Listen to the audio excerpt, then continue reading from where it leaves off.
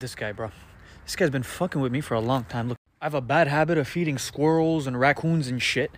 But I realized you shouldn't be feeding raccoons. They're like animals. Now the squirrels, they like me. They're very loyal, nice creatures. I give food to the squirrels every summer, and then I formulate a squirrel army. I have like 25 squirrels.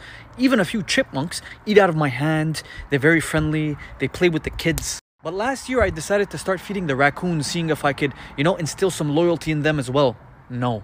The raccoons fuck with my head, conducting psychological warfare. When they don't get food, they start scratching at my window. Like 4 or 5 of them start prowling the fucking backyard, making mental noises. It sounds like there's ghosts around. They even tried to attack my niece. So I stopped feeding them, and every time they come, I try to charge at them. This is my raccoon stick. I hit them with this. Shit you not, I've had gardens here for the past 4 years. This is the only time where the raccoons start fucking with my garden. Everything died, they start digging it up.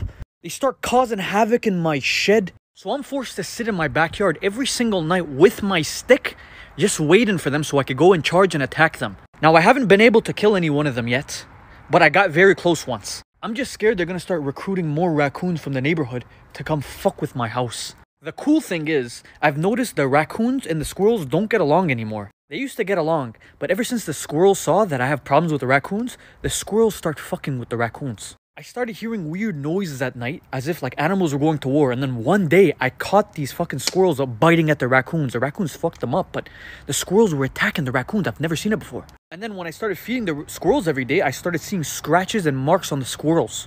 And I'm like, damn, it's this squirrel. This is the squirrels that be waging war with the raccoons for me. I think the raccoons killed a few of the squirrels. I don't see as much of them anymore, and it makes me very mad because it took me a long time to instill loyalty into these squirrels. So next month, I'm gonna try to capture one of these raccoons and hold a public execution. I'm thinking of like creating a makeshift guillotine and then holding this raccoon and then like killing him in front of all of his friends to send a message.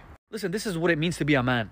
You can never let another party intimidate you and conduct psychological warfare. Once they see you give a little bit of weakness, they'll pounce and destroy you.